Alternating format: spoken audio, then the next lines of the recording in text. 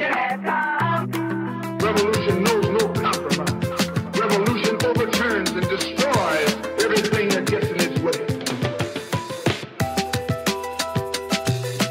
Which side are you on? Which side are you on?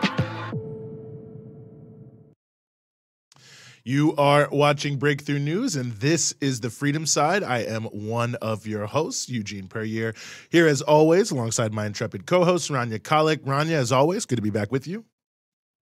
It's good to be back on with you, Eugene. Excellent. Well, it's good to be back here with all of our viewers, of course. So thank you all for joining us. Great show, of course. We're going to be touching on many different things, from Mexico to Gaza to the terrorist attack which took place in Moscow, the Baltimore Bridge collapse. So all sorts of fantastic content and fantastic guests to inform you on all these topics. So good time to remind you, since you are here on YouTube watching us, that you should hit subscribe and then hit the bell so you get the alerts about the things you subscribe to, because it's not just here on Thursdays on the Freedom Side. We have great guests informing you about many things, but all throughout the week with many of our different shows and content, including Dispatches with Rania Khalek. So again, hit the subscribe button and then hit the bell so you get the alerts for the things you subscribe to. That way you don't have to look very far at all for all the excellent content here on Breakthrough News.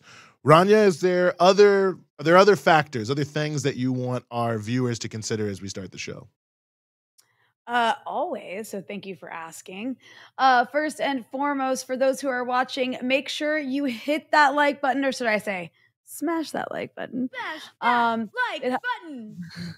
Love it. I love it. That never gets old. Smash that like button so that it can help boost us in the algorithm. Just don't listen to Eugene's head shaking or eye rolling, and do what I'm telling you to do with my smile, which is to smash that like button. It helps boost us in the algorithm. And moreover, you can help support the show by becoming a member of Breakthrough News. You can do that by going to patreon.com/Breakthrough News and becoming a patron, where you can access exclusive content, access exclusive merch, such as this very cool coffee mug or water mug. I'm drinking water from it. Sorry for the lipstick stain, but it happens. But more importantly, I mean, I really do encourage people who have the means to become patrons, not just for the exclusive content and really cool merch, but also because independent media is more important than ever in this moment in time, with a genocide taking place in Gaza, with uprisings ongoing across West Africa and beyond. We do bring you coverage from parts of the world that nobody else really pays so much attention to in the media sphere. So if you appreciate this kind of content, if you appreciate independent journalism, which if you're watching, I imagine you do, help keep it going, help keep it growing by becoming a member at patreon.com/Breakthrough News. Indeed. Patreon.com/Breakthrough News. We really appreciate it. Everyone who is out there watching who's a patron already, big shout out to you. Thanks so much. We've actually had a number of patrons over the past week here. So shout out to all of our new patrons this week. Many, many thanks to you. And of course, all of our old patrons for making it possible to continue to bring you this show and to do everything that we do. So with that said, Rania, I think we can just jump right into our show today. We want to start with the country of Mexico, who is just about to have another presidential election. And certainly if you live in the United States, you hear a lot about Mexico, but you don't hear a lot of substantive content from my point of view, let's just say that. So we are really, really excited to have with us today Kurt Hackbarth, who's a writer and journalist with Jacobin Magazine, also the host of the Soberania Mexican Politics podcast. Kurt, thank you so much for being with us. Thanks so much, Ron Eugene. A pleasure to be on today. Well, really a pleasure to have you. I think some people probably have some sense that Mexico has an election that's upcoming here relatively soon. Maybe just to start, give us some basic context. Who's running? What are some of the major issues? Sure. In beginning of June, Mexico is going to be having its next presidential election. There are three parties in the running. Morena, which is the party of the very popular Andrés Manuel López Obrador, is well ahead in the polls against a conservative coalition of three parties. The once hegemonic PRI, which has fallen on bad times very happily. The very right-wing PAN, a conservative Catholic party, and a smaller party called the PRD. And there's also a third party candidate from a party called Movimiento Ciudadano, which is polling around 5%. The good news for the left is that Morena is doing very well in the polls and is en route to having Mexico's first woman president in Claudia Sheinbaum, who's ahead by 25 to 35 points in the polls against the conservative candidate, Xochitl Galvez.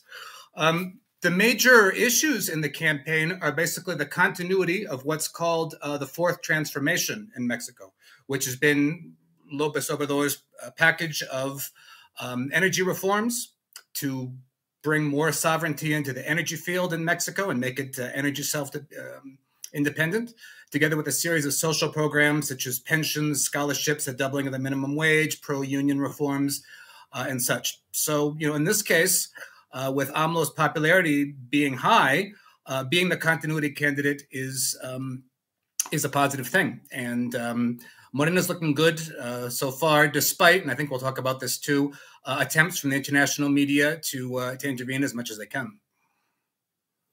And, you recently wrote a piece about this, Kurt, for Jacobin called "The Campaign to Smear AMLO as a Narco." And you break down the various ways that think tanks and mainstream corporate media have sought to slander not just AMLO, but also Morena, the party that he represents, that, his soon-to-be potential successor, Claudia Sheinbaum, if she wins the presidential election, would be leading the country after him for that same party. So can you talk a bit about why are the ruling class capitalists of North America working so hard to smear AMLO? What is the threat that he represents to their interests? And why is he, in fact, not in alliance with drug traffickers, as they seem to be trying to claim? Yeah. One point is what I just mentioned, which with regards to energy reform. A big effort that AMLO has made over the course of his presidency is to take greater control, public control over Mexico's energy sector and strengthen Pemex, the national oil company, strengthen the Federal Electricity Commission. He recently purchased a series of power plants from the Spanish multinational Iberdrola to add to the public grid to strengthen Mexico's energy sovereignty. So, energy multinationals don't look at that kindly. That's one thing that the United States has never pardoned, which is a country having control over its own energy, or of its own natural resources, and that includes the nationalization of lithium. So interestingly, in January, the Baker Institute, which is a supposedly nonpartisan think tank at Rice University, which is really a nexus of energy interests, Texas being, the oil capital, but brings together energy interests from across the world, comes out with its Mexico Outlook report from 2024, and just throws in there that the Morena party and drug traffickers are going to be in alliance in this year's election. No proof, no evidence. They just throw it out there. Then the director of the Mexico Center at Baker, Tony Payan, gives an interview to the Texas Observer where he injects that into the U.S. media bloodstream. And then from there, it hops into Mexico and the Reforma newspaper and spreads out. In the United States, they see an alliance between Morena and drug traffickers in this year's election. So that's step one. Then a couple of weeks later, there's this coordinated, series of articles on the exact same day.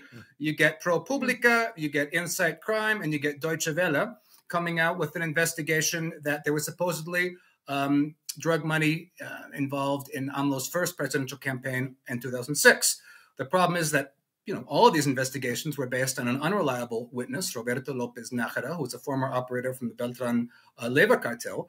And basically all they were doing is rehashing a closed investigation from over a decade ago, very coincidentally right at the beginning of a next election here. So faced with all this blowback from Mexico saying basically, what the hell, Steven Engelberg, the editor of ProPublica, comes out and tries to say, no, there really was, something there, because the original article said that basically prosecutors were underwhelmed, didn't find anything, and closed the case, right? Over a decade ago. Of course, they would have used this against AMLO in 2012 and 2018 had there really been anything there. So really the real revelation in that ProPublica report was that the DEA was trying to set up the AMLO campaign in 2011, trying to entrap operatives in the campaign with a $5 million sting operation. This at the time that the then security minister for the Calderon government, Genaro Garcia Luna, was in open cahoots with the Sinaloa cartel, something that strangely the DEA saw no evil and heard no evil about that. So, and then Engelberg reveals that the DEA actually asked them to change parts of the article, and actually they postponed the piece because the DEA requested it. As if that weren't enough, and the New York Times comes out with a piece a couple of weeks later saying that, I mean, it's funny that they just go one after the other in a 1 month period, that there was supposedly drug money in AMLO's 2018 campaign. They gave no proof. They gave no evidence. It was all very vague. It was like a game of telephone, that you play with kids. Somebody said that somebody else said that some other person heard that there were videos or something, but we don't know, right?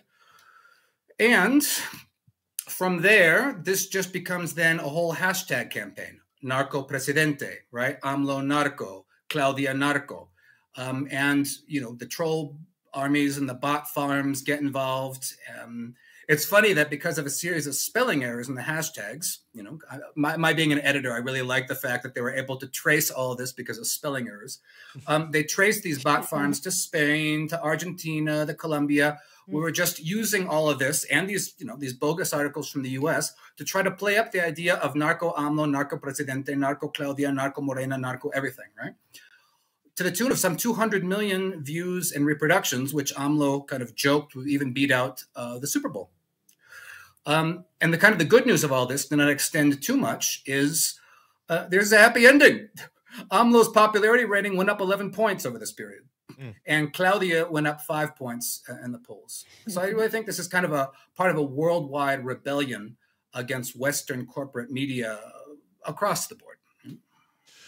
And I think it also touched on an important issue, too, in terms of AMLO's presidency that I was hoping you could sort of talk about and maybe help contextualize, is that he has been promoting a different approach to the issue of the war on drugs than what has been promoted for so many years by the U.S. and successive Mexican governments. Yes, that's an important one. And that just kind of came out into the open when AMLO was interviewed this last week on 60 Minutes, right? And his new approach was laid out in 4 points, right? Which is basically, first of all, a $20 billion program to support social programs in Central American countries where, there's been migration. Mexico is itself already investing in these countries.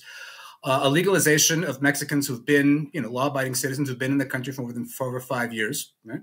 And some very important points here, end the sanctions on Venezuela and end the embargo on Cuba. Because as the president very clearly said in an interview, you can try all kinds of short-term approaches, but you are never going to address the immigration issue without addressing historical U.S. complicity in supporting intervention and coups and sanctions and embargoes and, a raft of other interventions throughout the history of Latin America, the famous open veins of Latin America. And it's really funny that U.S. social media just couldn't handle that, at least a segment of it. If you look at the 60 Minutes, they tweeted out AMLO's proposal, just a series of hysterical responses to a very moderate proposal. $20 billion is nothing for the United States compared to, a military budget of over $800 billion, plus, the billions more the United States is spending to devastate, countries in other parts of the world, right? A legalization program is, elemental justice, and the sanctions in the embargo. This is fundamental to address the root cause of all of this. And the response from so many people in the U.S. is, "This is a blackmail. AMLO's blackmailing us," as if the fact that Mexico dared to make a counter proposal, right, to the U.S.'s proposal, which is basically the same as always, security wall. U.S. guns flow into Mexico basically unimpeded, right? All of the money that has been coming into Latin America from U.S. Aid over the years has gone into security cooperation and more policing and more, more military and more weapons and more this and fast and furious. It hasn't worked. It's just killed people. It's just killed hundreds of thousands of Mexicans and others, right? And I think, the cry coming from Mexico is, why do we keep having to put the bodies here? Why do we have to keep dying for this, right? And it's funny that the response was so hysterical to, a Mexican president doing what a Mexican president should be doing, which is making a proposal and advancing, his country's point of view. Yeah, I mean, just last year, the U.S. was threatening to or U.S. members of Congress and the Senate were threatening to invade and bomb Mexico. So insane. But, as we approach this election, I'm curious if you can explain to our audience, what's on the line here. So you've kind of explained what the Morena party to some degree has done, what they stand for. What are they up against? I mean, you said that they're up in the polls. Who are their adversaries and what interests do they represent? And what are the chances that Morena will win or lose? Things are looking good for Morena right now. But, no puedes cantar victoria, as they say in Spanish. You can't, sing victory beforehand, right? Because the opponents are very powerful, right? So you have multinational energy interests. You have basically the entirety of the Mexican press, which is against, Morena and against AMLO. And that includes public and private media, the public channels, the private channels, all of the newspapers, save one, right? You've got some very powerful interests with regards to pharmaceutical interests. You've got interests right now. AMLO's government is trying to ban genetically modified corn and glyphosate. So, you've got all of those big ag opposition there as well. So it's quite a range, right? And also, international networks like the Atlas Network, right, which has, different organizations active in Mexico, and just hosted an event here with a speaker from Spain's Partido Popular, right? So all of the far-right interests, constellated around the Atlas Network. And of course, the U.S. satellites, the organizations funded by USAID and the National Endowment for Democracy, right? Because they fund opposition organizations here. So, it's quite a constellation. So I think you've got to give a lot of credit to the movement here, which has suffered through electoral frauds and stuff over these decades to have achieved power peacefully.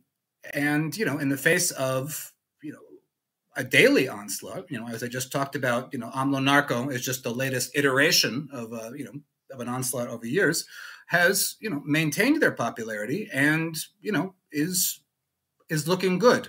What's at stake?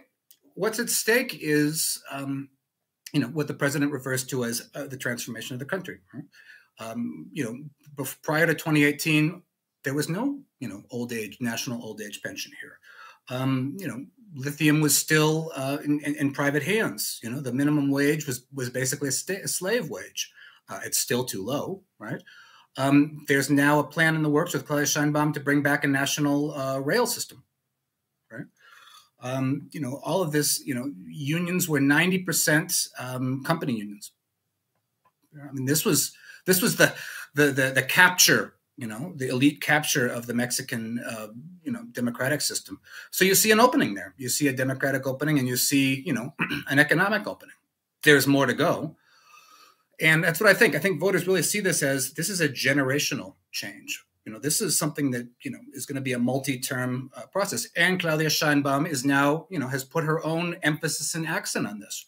She wants to now drop down the pension age for women to 60 from 65, right? She's a climate change engineer. She's got a whole series of climate change proposals. Mexico's in the midst of a water crisis, as are a lot of parts of the world.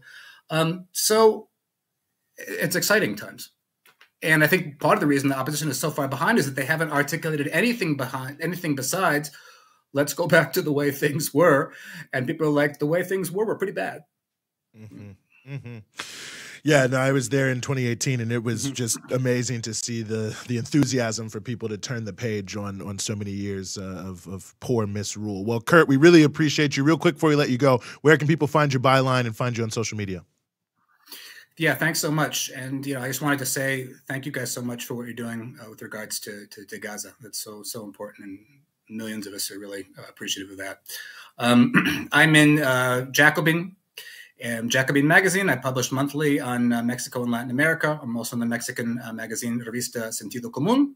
On Twitter at Kurt Hackbarth, and we've also got our podcast Soberanía, the Mexican Politics Podcast with Jose Luis Granados Ceja, and English language coverage of what's going on in Mexico to break out of this, just awful U.S. Mainstream media bilge. Right? So we're happy to be there, and thanks again for having me. Right on. No, we're happy to have you, Kurt Hackbarth. Thanks so much. We'll talk to you again soon, hopefully, as this keeps going on. Thanks for joining us on the Freedom Side. Take care. Well, Kurt's wonderful, and I just want to note I had him on Dispatches last year to go really in depth into Morena, what they've done, the various different political forces in Mexico. So definitely go check that episode of Dispatches out if you are interested in understanding the landscape of Mexican politics a bit more. Indeed. You also interviewed Claudia Sheinbaum with Zoe Alexandra from People's Dispatch. That's also available, of course, if you check us out here on YouTube after the show. But she's going to be the next president of Mexico, almost certainly. So very, very notable. And I'll add, for those who are don't like reading subtitles, it's actually in English. She speaks in English in the interview.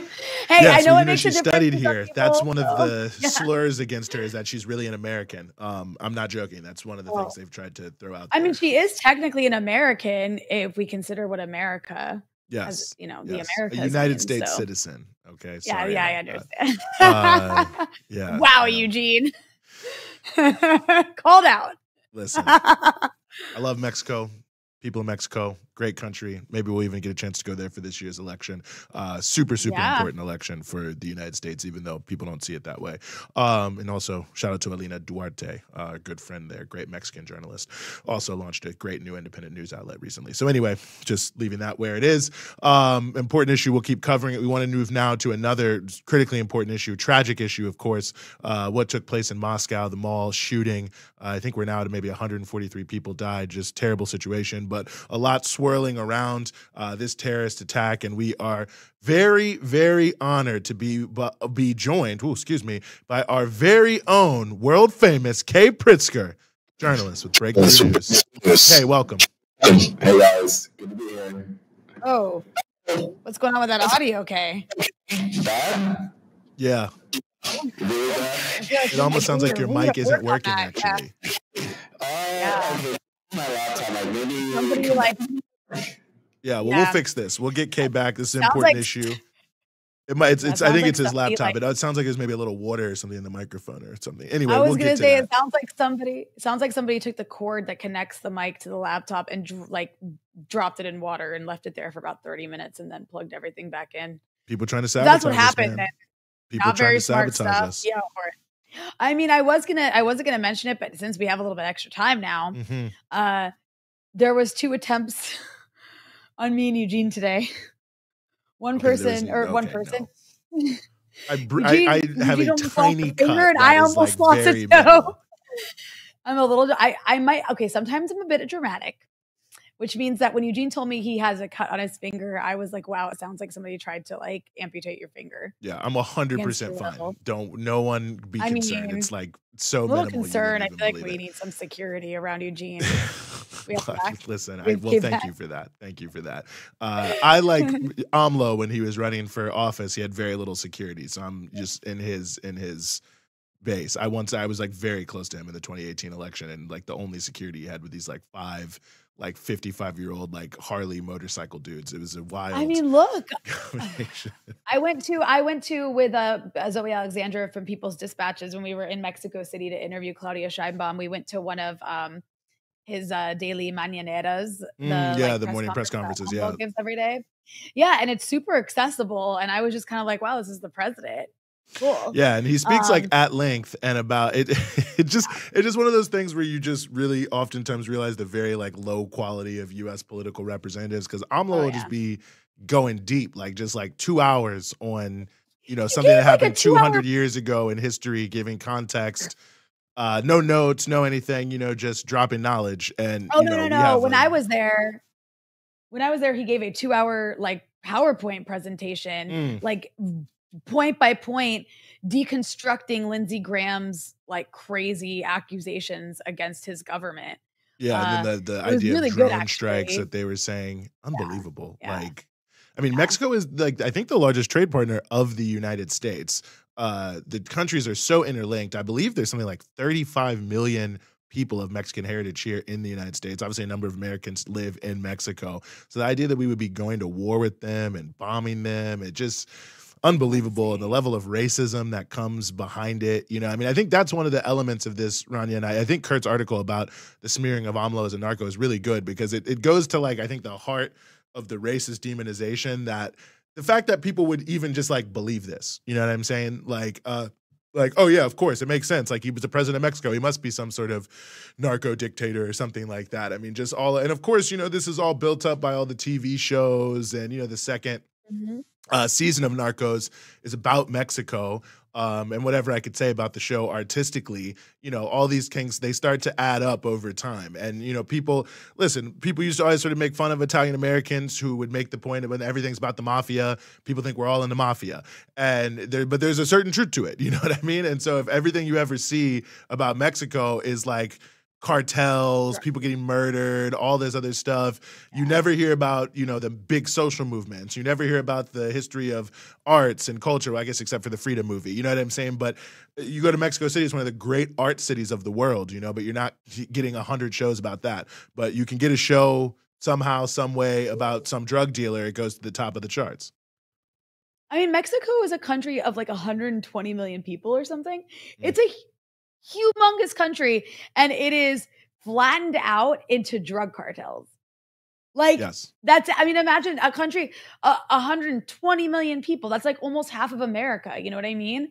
It is. That's huge. And you're literally just like, and like people of different races. There's we even have different K-back. like Sorry to interrupt. Indigenous. Oh, okay. Well, yes. we'll go but very important. Oaxaca, the other parts in southern, the indigenous Mexican population, crucial thing. We'll talk more about that. Kay, welcome back.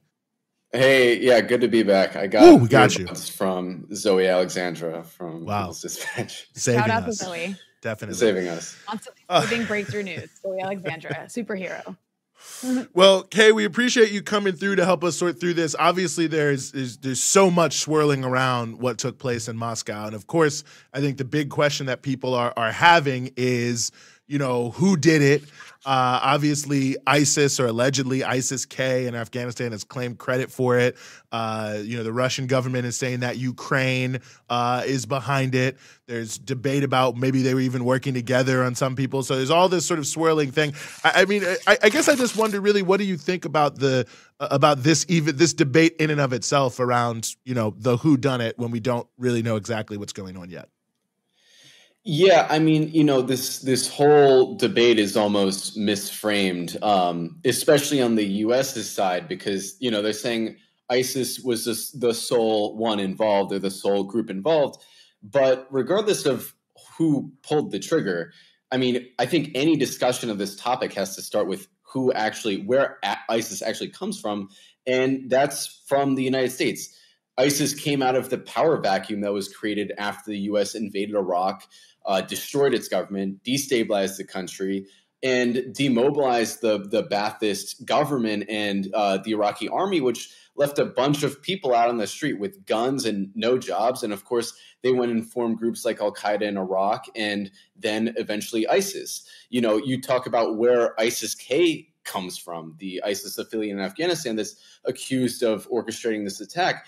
I mean, they came out of the power vacuum that was created when the U.S. invaded Afghanistan, and tried to put all of these puppet governments in power and failed, and eventually handed the government over to the Taliban, which created an environment where these sort of Wahhabist Islamic fundamentalist groups could sort of thrive in. So from that angle, I mean, the U.S. can't really escape this. And moreover, I mean, the U.S. really, Wahhabism and Islamic fundamentalism is in and of itself sort of a U.S. creation. I mean, it was not only the U.S. that funded and armed the Taliban, that, trained and supported Osama bin Laden when he was fighting the Soviets in Afghanistan, but they also forged this relationship with Saudi Arabia and was really behind Saudi Arabia's diplomatic pivot to exporting Wahhabist ideology. You know, they went to Saudi Arabia and they said, your enemy it's not Israel, it's not the West, it's not imperialism. Your enemy is communism. Your enemy is, the sort of atheistic Soviet Union. And they started flooding the world with Wahhabist textbooks, building Wahhabist schools in Pakistan, throughout the Islamic world, with a lot of the money that they got through this oil deal they struck with the U.S. So even from an ideological perspective, the spread of Islamic terrorism or, radical Islam, Wahhabist ideology is in and of itself a U.S. Creation. And then, you talk about the spread of ISIS. I mean, what is ISIS doing in Afghanistan? What is ISIS doing in Tajikistan, where these terrorists that carried out the attack were based out of? I mean, the U.S. then launched wars in Libya, in Syria, in Yemen, in Somalia, and created more power vacuums for ISIS to spread all around the world outside of just the Levant. They've now spread to West Africa. They've spread to the Arabian Peninsula. They've spread to South Asia. I've even heard there's ISIS in the Philippines. So the United States and U.S. foreign policy is behind the spread of ISIS, of these terrorist groups, this ideology behind these terrorist groups. So to just say, oh, well, ISIS, they're the ones that planned the attack. I mean, who created ISIS to begin with? And, who created all these contradictions and all this tension surrounding Russia right now, that was obviously very likely linked to this attack? Well, I'm a little bit confused about this particular branch of ISIS in the sense that, like, every country it hates happens to be an American adversary or a country. I mean, it is weird, right? Like, it's just super weird. So this particular branch of ISIS, like, hates Iran, doesn't like it does attacks in Afghanistan, and hates Russia. And my question is this like an ally of the U.S.? Like, I don't know where else your mind's supposed to go from that. But also, I mean, more importantly, the Russians themselves, like the Russian government, is claiming some sort of Ukrainian involvement. So what are your thoughts on that, Kay? Is it plausible there was some Ukrainian involvement? I think at some point some Ukrainian official tried to suggest that this was some Russian false flag to try to make Ukraine look bad. And I'm like, all right, now everyone's just accusing everyone of stuff. So yeah, explain all this to me, because I don't understand. Yeah, I mean, I think to start off, the fact that the U.S. came out and said, like, a few hours after the attack, that ISIS is the sole responsible party, that there's no signs of Ukrainian involvement. I mean, this is before Russia had even detained the suspects. This is before they gave their confessions. This is before they appeared in court. The U.S. somehow already knew that Ukraine wasn't involved. And it's like, how did they know that? It's almost like they just threw out their narrative on this, and they said, okay, we'll make the facts align after the fact. But is it so preposterous? I mean, this is what the U.S. keeps saying, that it's ridiculous for Russia to suggest that there's Ukrainian involvement. And I mean, it's preposterous to say that Ukraine might have had a hand in this. I mean, Ukraine has been at war with Russia for the last 2 years. Of course, they have, it's not like they don't have some incentive to see an attack like this happen. But, I think also when you look at the rhetoric that's been coming from Ukrainian not just the Ukrainian leadership, but also U.S. leadership, calling Russia, a terrorist state, saying they're monsters, they're barbarians, they have to be stopped at all costs. When you hear things like this coming out of the leadership of not just your own country, but of this military superpower that's backing you, is it so preposterous to believe that, Ukrainians or someone that sympathized with Ukraine might have heard this and had taken this literally? I mean, if you're talking about a terrorist state, I mean, why would you could see how someone might feel like, oh, I need to take this into my own hands. But moreover, on the socialist program, Brian raised a very interesting quote from Mark Milley, who's one of the top generals in the U.S. military. And he said about 3 months ago, addressing Ukrainian forces, I have the quote here. He said, "There should be no Russian who goes to sleep without wondering if they're going to get their throat slit in the middle of the night. You got to get back there and create a campaign behind enemy lines." So right there, you basically have marching orders, like straight up marching orders, calling for a military campaign behind Russia's lines, so within Russia, to slit their throats, to make Russians fear, to go to sleep every night fearing that their throats will be slit. How are we? How are we actually supposed to believe that it's preposterous that Ukraine had no hand in this when you literally have Ukrainian military and also U.S. military officials literally calling for a covert campaign behind behind Russian lines? But I think what takes the cake, I think the most damning piece of all of this is that Ukraine has been involved in attacks like this before. They were involved in the Samara railway bombing, which happened inside Russia. It was a railway that was transporting ammunition to the Russian front lines. It was bombed, and a few hours after the attack, Ukraine posts photos bragging about how it's paralyzed Russia's supply lines, how it's paralyzed all this ammo is being held up. You have the Daria Dugin assassination, which, Daria Dugin was the daughter of a very sort of esteemed Russian political philosopher. She was assassinated in Russia, and there aren't many Russian people who would have wanted this to happen or who would have sort of carried this out. But there were a lot of Ukrainians that celebrated it and were happy about the fact that she was killed. And then you have the Crimean bridge bombing, which Ukraine claimed responsibility for. They claimed responsibility for blowing up a bridge within Russia. So the fact that we're being told that it's preposterous, that we're supposed to feel crazy to even, think that there might have been involvement from Ukraine, which has carried out terrorist attacks like this inside Russia before, is ridiculous. And, I think the U.S. government, the State Department wants us to feel crazy. They want, people who are skeptical to feel crazy. They want Russia's narrative to sound crazy, but really, I think calling it preposterous to say that there's no chance that Ukraine had any involvement before the facts of the matter have even come out. I think that's really what's preposterous. No, good points and really important context, I think. Obviously, with all these different things swirling around, it's important to, I think, remember some of these deeply contextual points as we move forward. Kay Pritzker, journalist with Breakthrough News, doing many, many great videos here, which is another reason why you should hit subscribe and the bell. Kay, thank you so much for joining us here on the show. Good to be here. Thanks for having me. Rania? Well, Eugene, I mean, I don't know what to add other than if the U.S. comes out a couple hours after something like that and just makes like a blunt and like a claim that you can't really make until there's been an investigation, it makes me kind of think what the U.S. is saying did happen.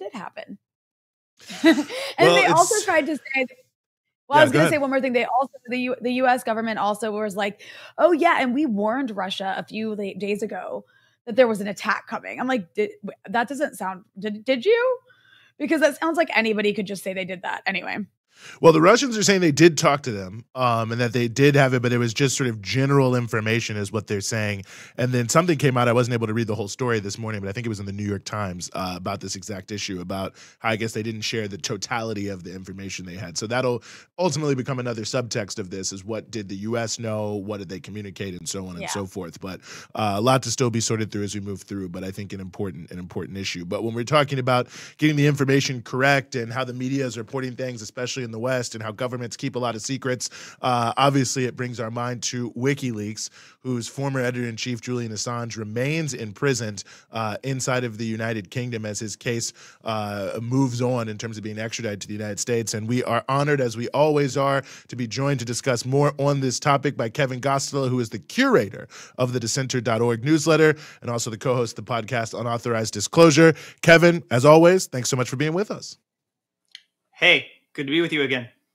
Great to have you. And I think decent number of people, let's just say, undoubtedly saw that there was something happened in Julian Assange's case. I've seen some sort of back and forth, some people saying this was a big victory for him, others saying that since it's just a continuation of an appeal, it shouldn't be looked at like that. So what exactly took place in terms of the ruling on his extradition? And, contextually, is this a good sign, or are we still in a similar place?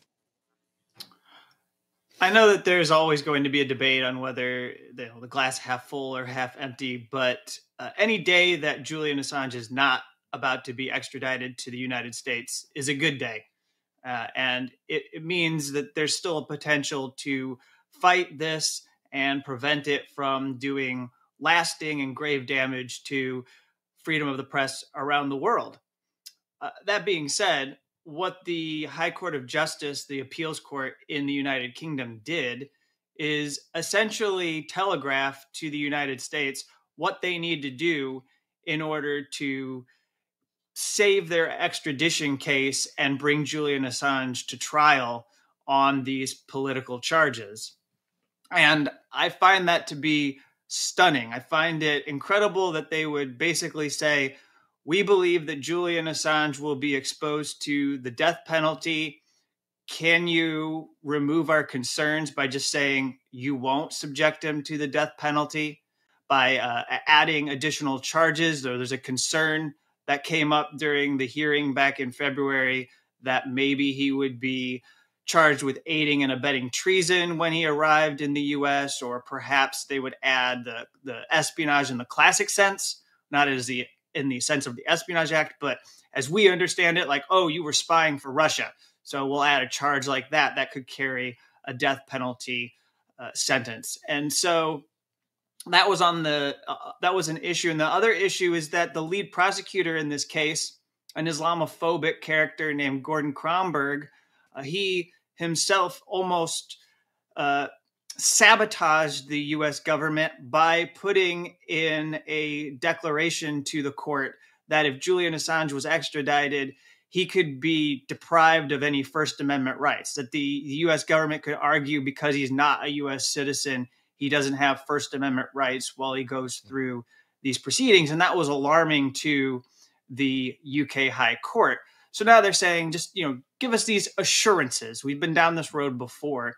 The U.S. through the State Department could just go to the UK Foreign Office, give some assurances, and these promises, which could always be violated or undermined. There's nothing to hold them to these promises. These are promises that are as can be as empty as, we're going to make humanitarian aid go into Gaza. We're going to help get more. It's of that variety.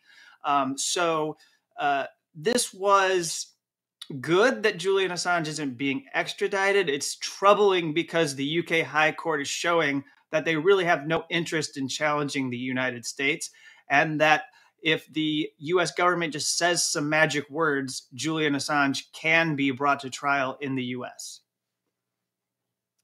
That's interesting. So it sounds like that hasn't quite happened yet. So if that happens, will that happen, first of all? And if it happens, then what? Like, are there still any other avenues to prevent this extradition if the U.S. comes forward and says, sure, you guys, like, it's fine. We promise we're not going to torture him to death. It's going to be fine. Just send him here. Yeah, so, they've already said they're not going to torture him to death. That was the subject of proceedings back in 2022. So we're past that. It's already been brushed aside, the idea that our prisons are inhumane and cruel. That's not going to help Julian Assange. There's going to be a proceeding, probably a hearing on May 20th. That's the next date that can be circled on our calendars. And yeah, that'll probably be when these assurances are brought before these high court justices. It's probably when Julian Assange's legal team will make all these statements about why we shouldn't trust the U.S. government and why there's reason to doubt what they are saying about the death penalty or exposing Julian Assange to further charges, etc. And then they'll decide if that's good enough, if those assurances are enough to not give Julian Assange a full appeal hearing. So I'm not really sure what they'll do, but if the past is any indication, they'll take those assurances in good faith. They won't jeopardize the close allied relationship between the United States and the United Kingdom. And they won't give Julian Assange an appeal, and he will no longer have any way to challenge extradition in the UK legal system. He'll have to go to the European Court of Human Rights, where he can make a petition to have them review his case. He can raise all of the issues that he's already raised. And mind you, there were 9 different grounds of appeal that were put to this court. Only around about 2.5 of them were seen as being valid for him to raise further in an additional hearing.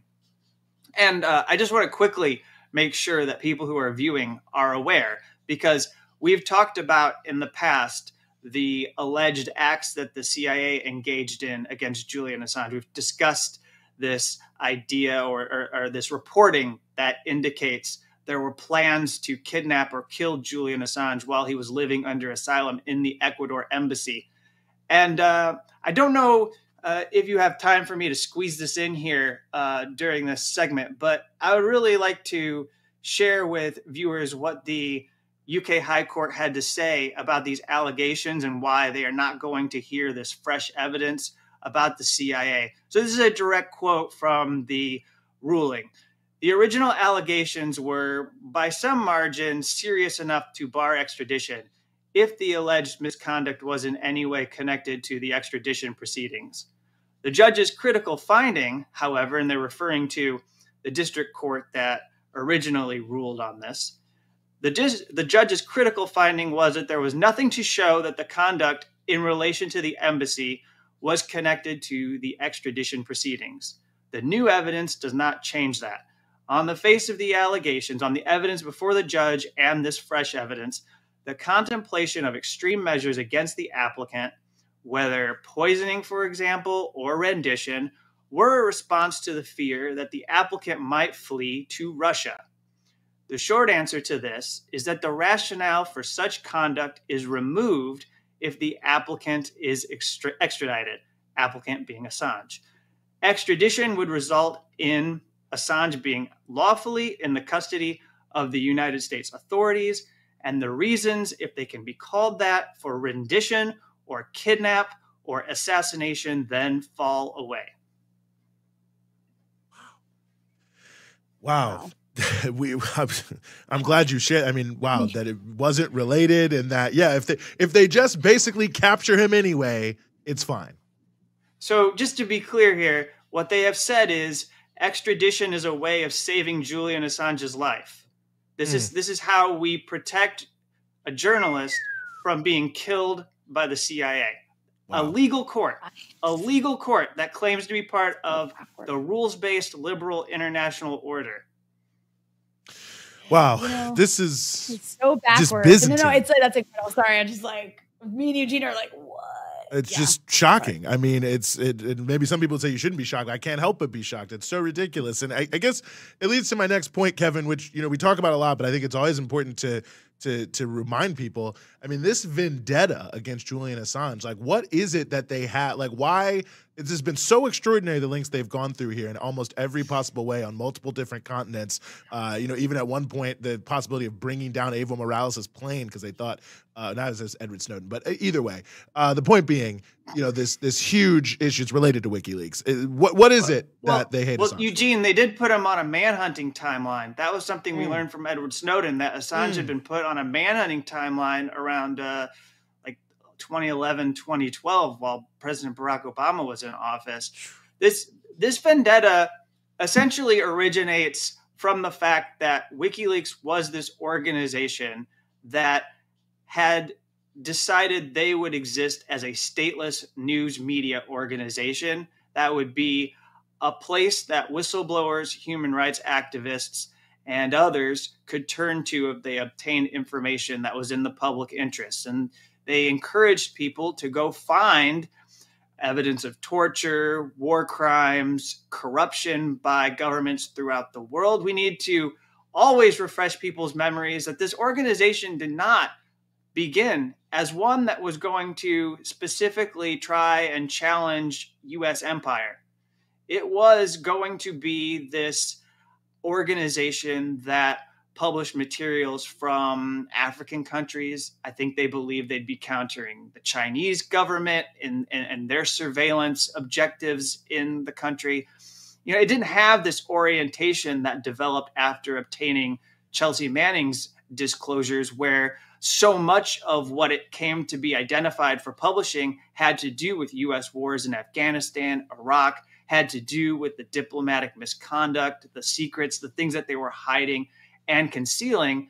And what the government of the United States saw in WikiLeaks was a threat to its ability to maintain its power if there was this kind of stateless organization that did not have any law that it was beholden to, because it didn't answer to any particular country's government, because what Julian Assange wanted to do, what people involved in WikiLeaks wanted to do, was incorporate it in a manner so that it would not be able to be attacked in the manner that, let's say, a New York Times or a Washington Post could be attacked by the U.S. government if they truly wanted to be an adversarial media organization. So like we know that there are a number of U.S. media outlets out there that, even though they are state-identified media organizations, and we always, are critical of the way in which they might be more like lapdogs rather than those who challenge power, it is also well known to us that there are boundaries, and if they overstep them, they are going to get in trouble with officials in the United States, and they're going to be told that they're not following the script that is expected as people who should support the U.S. agenda globally. I'm just curious, Kevin. I mean, this is one of those situations where you start to feel quite helpless. So I want to ask you, like, what can people do to get themselves involved in something that can help, get their voices in the sort of collective spaces of trying to oppose this? Yes. So this may not be something that people who watch your program have any interest in doing, but the call to action right now from the Assange Defense Committee, as well as Stella Assange, Julian Assange's wife, and his brother, Gabriel Shipton, is that there is a House resolution called HR 934 that has been introduced. It has somewhere around 15 or 20 members of Congress signed on to it at the moment. And it states very plainly, if you support freedom of the press, then you must demand that the Justice Department drop charges against Julian Assange. And the idea is that, the more and more people that could be signed on to it, it might become a political issue within the legislative branch. And then it might be something in which the White House has to take notice. And it may end up pressuring the Justice Department to take some further action, because so far open letters from law professors, civil liberties organizations, human rights organizations, press freedom groups, parliamentarians from around the world. We've had open letters from Latin American leaders, progressive Latin American leaders. There was a resolution that recently passed in Australia where the Australian Prime Minister himself actually said, drop this, end this case, we need a resolution. None of that's worked. And what we need to do, the obstacle here that we need to overcome, is how do we make this a political issue within the United States? They did it in Australia, to their credit. The people of Australia, who have been campaigning for the release of their own citizen, Julian Assange, from this Belmarsh high security prison, which coming up on April 11th, that's the 5th anniversary of his arrest. He's been in this high security prison for 5 years. But they did it. They made it a political issue.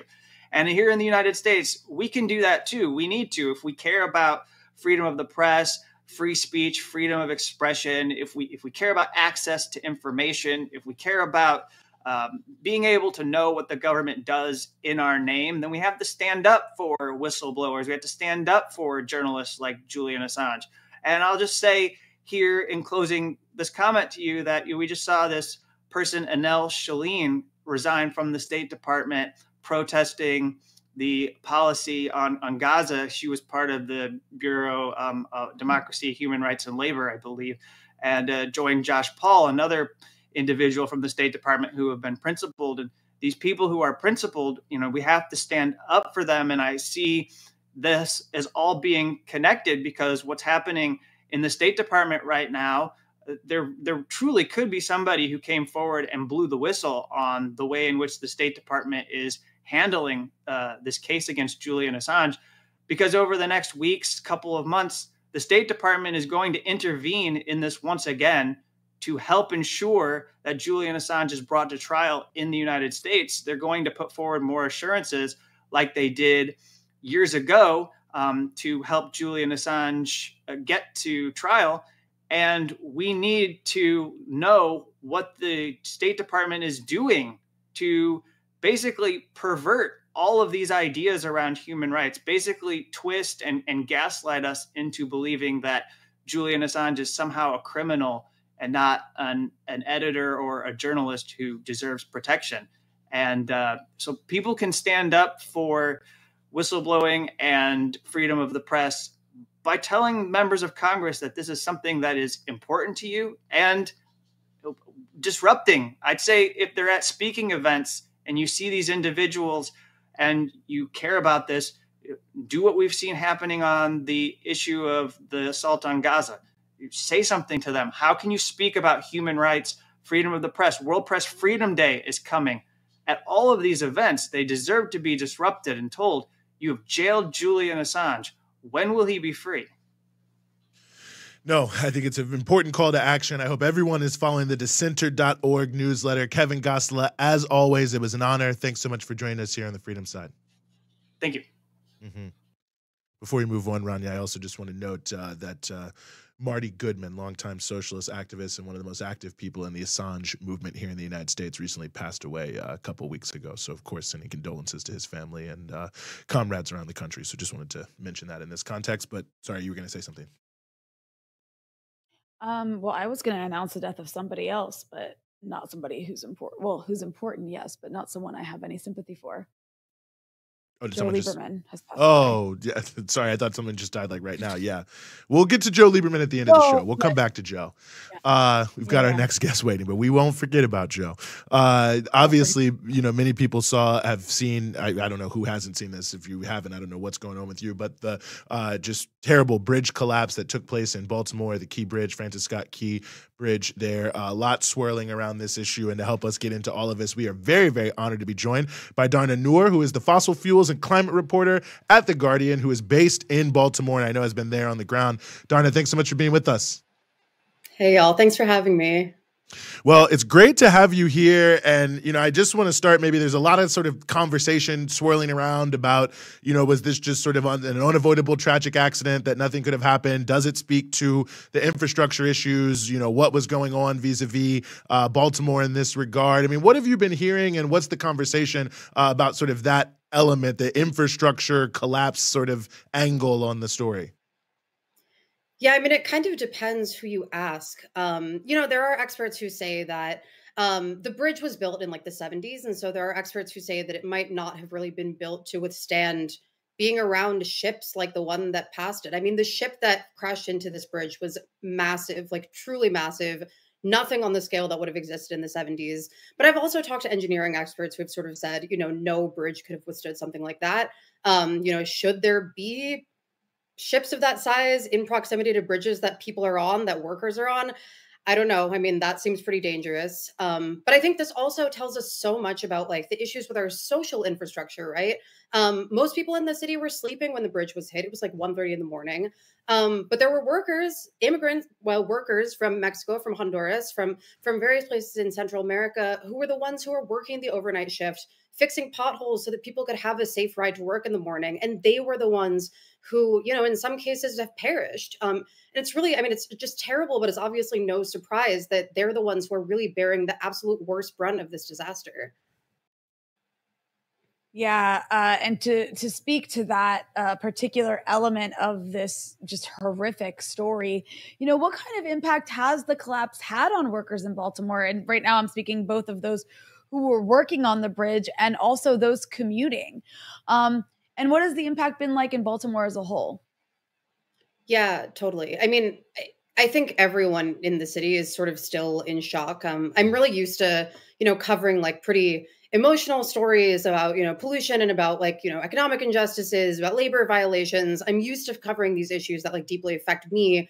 But this time it was like I was calling up experts. I was doing these interviews before I even really knew who was on the bridge that night. So people were calling me to say like, are your loved ones safe? And I just had to say, I don't know. I have no idea yet, which was a pretty wild thing. But again, like the workers who I think are the people who are going to be the most harshly affected by this are the families of several workers who have either been found, who have passed away in the waters, or are presumed dead now. So there's 2 workers whose bodies were recovered. There are 4 more workers who, maybe they will be recovered over the coming days. We've yet to see. And their families, of course, are just going through complete hell right now. I spoke with somebody who was a friend and coworker of those contractors who were, again, repairing potholes, who's basically just like, these were hardworking people. They were like using this money to support their families here. They were using that money to support their families back home, in their home countries.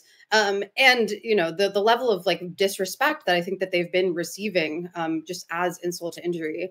There's also, of course, the massive economic effect on like the rest of the city's economy. Baltimore's a port city. The port that hit the bridge was leaving the port. And right now that port is shut down until further notice. And there are thousands of people who rely on that work. There are thousands more who are, in the sort of contracting businesses, the restaurants, the material suppliers who are going to be affected by this. It could have really, really harsh effects for lots of people. And then, of course, the bridge itself could take like a decade to rebuild, which is going to be really difficult for a lot of people who rely on it to get to work, and people who are essentially feeling kind of stranded because their bridge is the only way that they can get into the rest of the city. And so pretty huge effects all over the place. And you spoke to this, in the first, your answer to the first question, but I'm curious to know more about this. And I know you've been talking with folks a number of pieces. I mean, the fact that this has sort of focused us in, or maybe should focus us in on the issue of immigration here in this country, the type of work immigrants are doing, all of the demonization. I mean, this seems to also be an important sort of immigration story in terms of contextualizing like who is coming here and why, what they're actually contributing to the U.S. Yeah, I mean, the right wing wasted no time at all, just like capitalizing on this and doing what they love to do, which is, injecting like a super racist narrative into this, saying that somehow the bridge was the result of like the borders being too open, which, is just a truly wild thing to say, and especially cruel seeing who was worst affected by this disaster. I mean, I think it's notable again that like the workers who were doing that overnight shift were immigrants who were very likely not being paid particularly well. There were 2 people who were actually recovered from the waters shortly after the rescue mission began, and one of them denied healthcare. And we don't know, like maybe that's because he was totally fine miraculously, maybe everything was like completely okay. But also, like knowing what we know about the sort of contractors who often work on that bridge, it could also be that he lacked healthcare, that he lacked immigration status, that he for some reason was scared, even though he fell into the water after being pummeled off of a bridge, that he was scared to receive healthcare. And I think that really shows something is really, really broken about this city and this country. I mean, speaking of broken, the other aspect of this that's gotten quite a bit of attention is these really absurd right-wing, just completely racist conversations around DEI and blaming DEI, I believe, meaning like diversity, equality, inclusiveness, for the collapse. And the mayor has pushed back pretty hard against that, saying that the people using that language are just too scared to use the N-word. So what's your reaction to this kind of response that we've seen being promoted by the right? Yeah, I mean, seeing somebody call Brandon Scott the DEI mayor, I don't even really know what that is. Like, is he just the DEI mayor because he's Black? Like, or are you saying that he like was somehow like a diversity hire for the city, even though people elected him? I don't know. I feel like it's like so common that the right sort of injects this sort of rhetoric, even when they they themselves, I think, don't even really know what they mean. Also, like, when, this is a majority Black city, there are lots of, like, people of color throughout the city, and we're going to be the ones who are like rebuilding, and bearing the brunt of this fallout. It's not going to be like the Fox News commenters who are affected by this. It's probably going to be immigrants. It's probably going to be lots of Black folks who are working to repair the damage, who are working to sort of rebuild the economy after this disaster.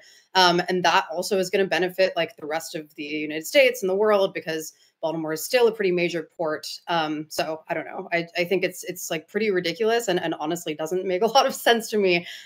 Even beyond being cruel, it just seems pretty nonsensical.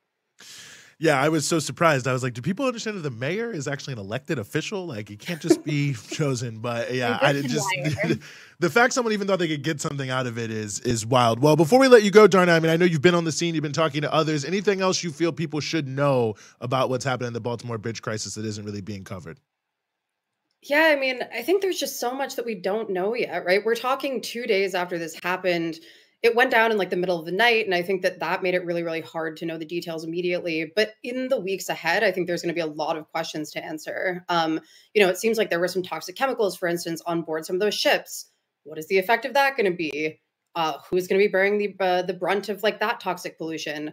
Also, with the port shutdown, is that going to mean that there's more like massive diesel trucks on the streets of Baltimore, and particularly in streets of Baltimore that are already super, super overburdened with pollution, and of course are often, poor and working class and majority places of color?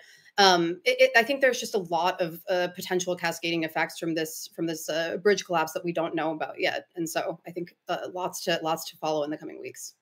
Well, I hope everyone is following your byline. Good to have you there on the ground in Baltimore covering this, and we'll certainly have to have you back. Darna Noor from The Guardian, thank you so much for joining us here on the show. Thanks for having me, and thanks for all you're doing. I still can't believe that image of that bridge. I remember it happened like 1:30 a.m. Eastern time, which is like early in the morning Beirut time. So like one of the first things I saw when I opened Twitter when I woke up in the morning was this horrific collapse, and I was just like, oh my God, like that's so insane. And yeah, I just remember like I know this is not why this bridge collapsed, but I remember all the reports about, the potential for US bridge collapses and crumbling infrastructure across the country. And I'm like, geez, like how is this going to get framed? And right away there was like the racist stuff. And then I think that I've seen Congress people, like right-wing Congress people try to make it like a Democrat versus Republican thing. And I'm just like, what is happening? Like, don't you care that this happened? Like your bridge collapsed. And also a part of me was a little bit nervous that it was going to be some sort of like, oh, this is a terrorist attack situation. And I was like, uh-oh. But anyways, the footage is so insane. And terrifying to watch. No, it really is. Also encourage people to check out the Lever News is doing some reporting on the shipping company that apparently was trying to prevent whistleblowers from saying things over the past couple of years. So another interesting angle to this story. But yeah, definitely shout out to Darna. Shout out to Baltimore. I lived in Baltimore for a year. A lot of people don't know. There's a lot of very intrepid journalists living and working in Baltimore and bringing out some good news, Baltimore Banner and others that are out there. So please do what you can to follow journalists in Baltimore and support their work and help amplify it, because I think it's really important in a city that's so demonized all the time. Poster child for Fox News, but really, really a great place and just tragic situation. Yeah. Wow. Yeah. It was also the first thing I saw that morning, and it was like, whoa, really? And if you don't know Baltimore, the Key Bridge is like one of the major bridges. I think there's 3 bridges that cross over the bay there. And so now one's gone. It's one of the major ones, really just huge impact. So we'll keep following it. We'll keep watching it. I agree with Darna. There'll be a lot of cascading effects there as we continue to see what's happening in Baltimore. We want to try to move forward here in our show. An important story that, well, I guess it did get some coverage, a fair amount of coverage, and that is the recent election in Senegal that took place this past Sunday, which was, as the lower third there says, a game-changing election for Senegal. Some big potential outcomes here from this election. A lot of jubilation on the streets, which, of course, if you have the opportunity to go to some of our social media, you can see that we have shared some videos that were coming out there from Sunday night with, thousands of people taking to the streets. So to get more into what's happening in Senegal, why the election has, it seems like such an inflection point, we are very, very honored to be joined here by Amzat Boukari Yabara, who's a historian, an author, and the president of the Pan-African League, Umoja. Amzat, thank you so much for being with us. Thank you. Thank you for the invitation. Well, it's really an honor to have you here. And, maybe just to give some context for people who don't know as much, haven't been following Senegal, who won the election and why is that something that has caused such mass jubilation, it seems, amongst especially a lot of young people? Yes, Bassirou Diomaye Faye won the election. He was in jail 12 days ago. So he was released just 10 days before the election after 11 months in prison. And the real candidate of the Senegalese people was Ousmane Sonko, who is a friend from the same political party, the African Patriots of Senegal, but he was barred from presenting at the election. What you need to know is that the incumbent president Macky Sall did not want to leave office. So the election was supposed to be held in February, but it was cancelled and delayed. And then you had a mass protest, international protest against this decision. And finally, the election took place on Sunday, last Sunday. And Diomaye Faye won with 57% of the vote against Amadou Ba, who was a candidate from the ruling administration. And this is really important because Senegal is an example of democracy in West Africa. And since 3 years, we have many demonstrations, we have many crises in this country. Many people have been killed by the political repression of the former government, by Macky Sall. And we were afraid that this election will turn into a nightmare, but everything went okay. And the people massively chose Diomaye Faye. Diomaye Faye is only 44 years old. He's the youngest president in the history of Senegal. He was quite unknown since 10 days, but he's also a member of the African Patriots of Senegal, a founding member of this political party, a senior officer of this political party, and is now in charge of the destiny of Senegal. That is a very strategic country in West Africa, and more strategic regarding what is happening today in Sahel. Well, I think it's super interesting that he was also at some point put in detention himself. The leader of his party had been imprisoned. And now that he has won this election, he's talking about some really important stuff. He's promised to restore the country's institutions. He wants to renegotiate mining and energy contracts and work towards monetary reform, potentially, which potentially includes a new currency. So can you talk a bit about that? What is he like? Why is he popular enough to win an election? And why are these policies that he's promising to pursue in particular popular among people after so many years of these mass demonstrations that you're talking about? Yeah, what you need to know is that Senegal is the oldest French colony in Africa since the 17th century, and it became independent in 1960, but it was a false independence. The French interest remained in Senegal, and France is the first economic partner of Senegal. And in the last year, we have a movement named France Dégage, France Get Out, which rose amongst the youth. And most of the youth in Senegal is unemployed, and they want economic justice.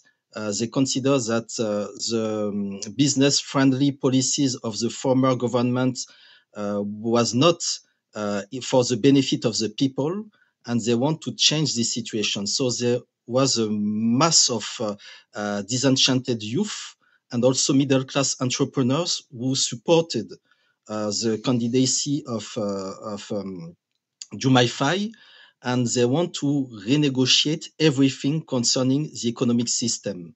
Another big issue is that Senegal is about to become an oil producer country, and the issue of oil is very strategic because it is a large amount of money.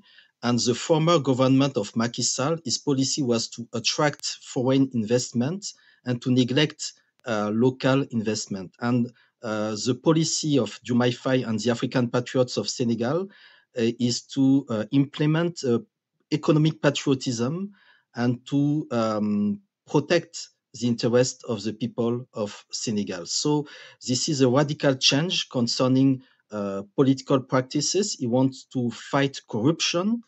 He wants to change the country's economic orientation. And the hope for youth is that Senegal could benefit to Senegalese youth. So we have a strong change in the mindset of the political leader. And one thing quite important is a young leader. So he also spent 11 months in jail.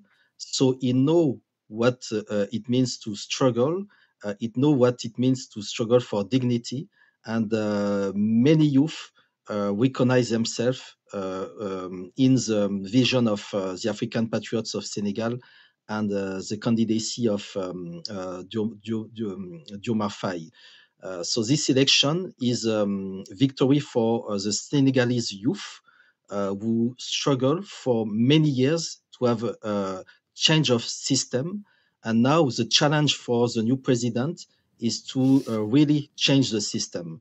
And we can say that everything is starting now with this election, and we need to support change in Senegal. You know, one of the questions, and you alluded to this earlier, is how is this connected to some of what we've seen across the Sahel? I mean, obviously it's different in many ways because it was the electoral route here which prevailed, but it seems similar themes around, you know, the neocolonial influence of France, the desire for more development, addressing the issues of the youth. I mean, where would you place what's happening in Senegal in the broader context of what's happening in the Sahel and West Africa? Senegal is seen as a stable country. It's seen as a very important place concerning geopolitical issue. You have many UN headquarters building in Dakar. Dakar is an international city, so you have a US influence in Senegal. You have also French interest in Senegal, and the stake is that Senegal contributes to stabilize the Western Africa area. And now the fact that we have an anti-establishment leader at the head of Senegal could be seen as a threat for foreign interests. So we have this situation that is quite interesting because, as you mentioned, Diomaye Faye was elected. He is not coming from a military coup, but he's also the proof that we can change the situation through democratic process. So his ambition is to change the ECOWAS, the Economic Community of West African States, from which Burkina Faso, Mali, and Niger decided to withdraw. So what is going on right now is a new balance of power in West Africa, and the possibility from Senegal to start a new political revolution all over in West Africa. Because I think that this example of Diomaye Faye winning the election in Senegal could lead to other change in other African countries on the political issue. And concerning the position of Senegal is to stand with the people of Mali, Burkina Faso, and Niger. So I think that Senegal will be probably change the balance of power inside the ECOWAS institution for the benefit of the people and for the benefit of the Sahaelian countries.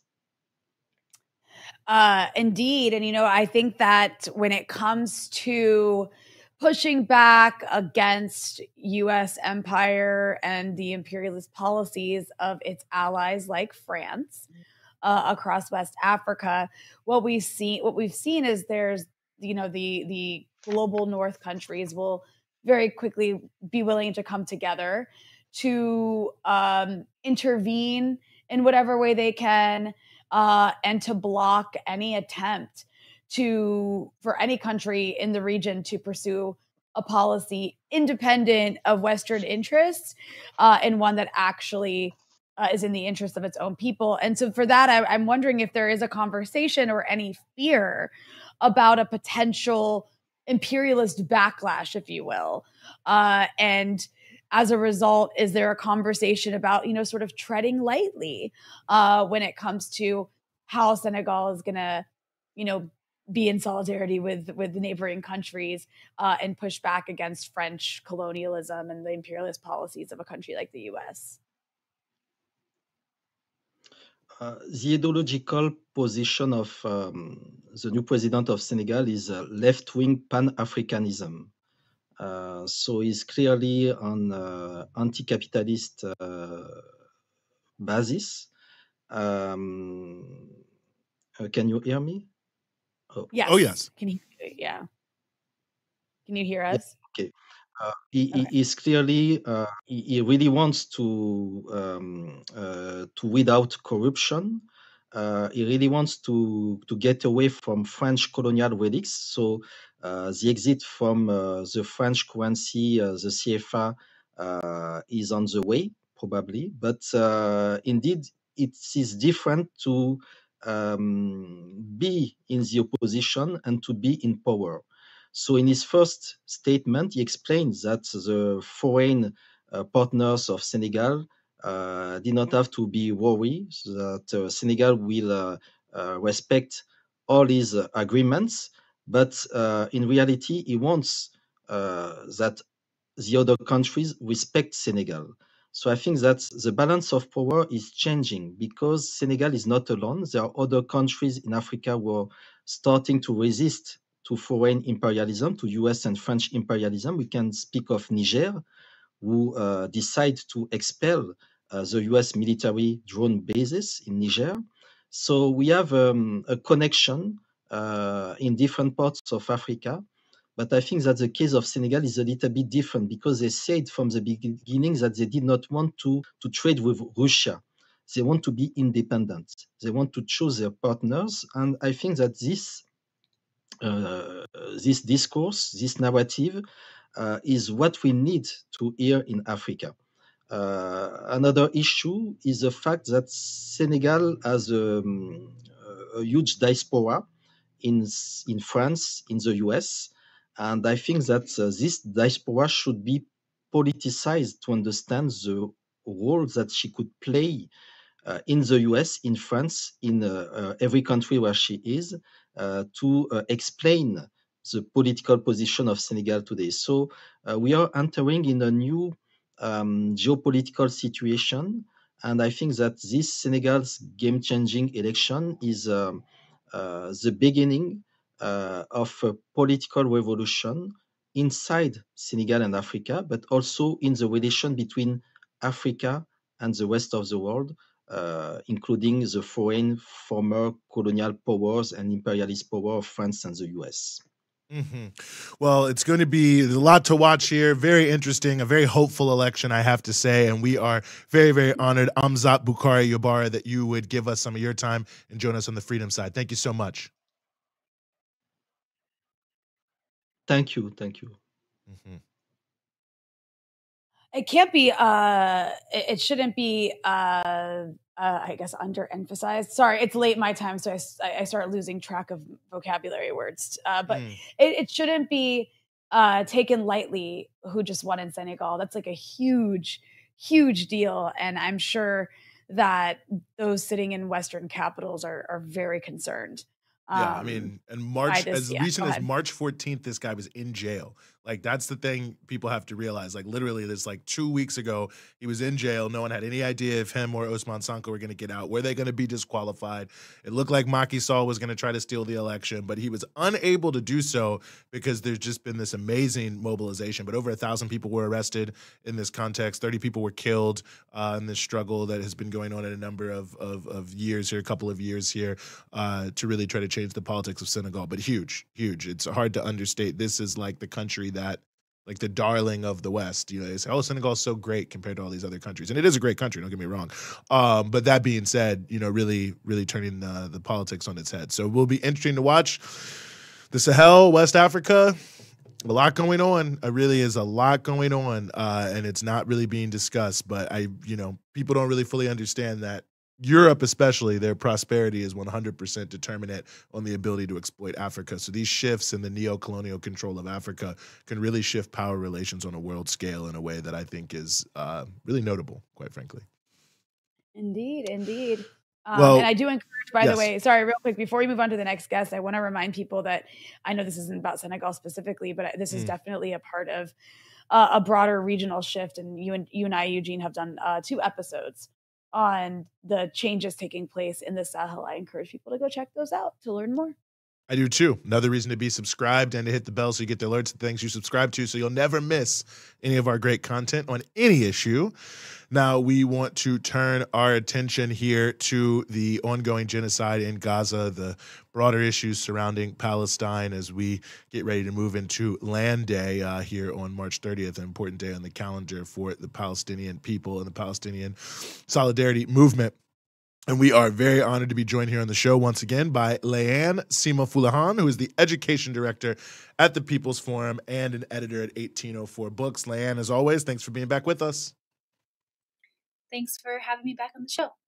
Well, it's always an honor to have you here with us. And there's a lot of places that we could start, I guess. I mean, perhaps I'll start with this. I mean, last time you were on, we were talking about the context of the ceasefire talks, which are sort of kind of still going on.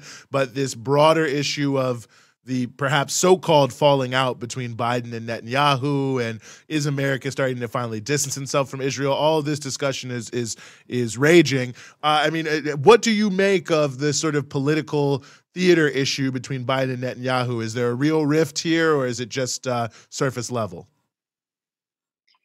Well, on the one hand, I do think it's just that. In many senses, it's political theater. But on the other hand, it is a sign of the United States wanting to, at least on the surface, distance themselves from what they are assessing to be the more untenable actions of Israel in the eyes of the American public. Reports have been coming out that the majority of American people are dissatisfied with Israel's actions in Gaza in the past couple of months. It's now become that the United States public is basically majority and fully rejecting the U.S. policy of supporting a genocide. What that means, of course, varies from the level of understanding of each person. But what has happened is that the movement for Palestine has changed public consciousness so that there's a new status quo on the streets and in all the workplaces, in schools, in discussions, and even in the media in some cases, where people are just rejecting the narrative that Israel has a right to commit genocide against the Palestinian people. There has been now in the past couple of months the talk of invading Rafah, where over 1.1 million people are suffering from famine.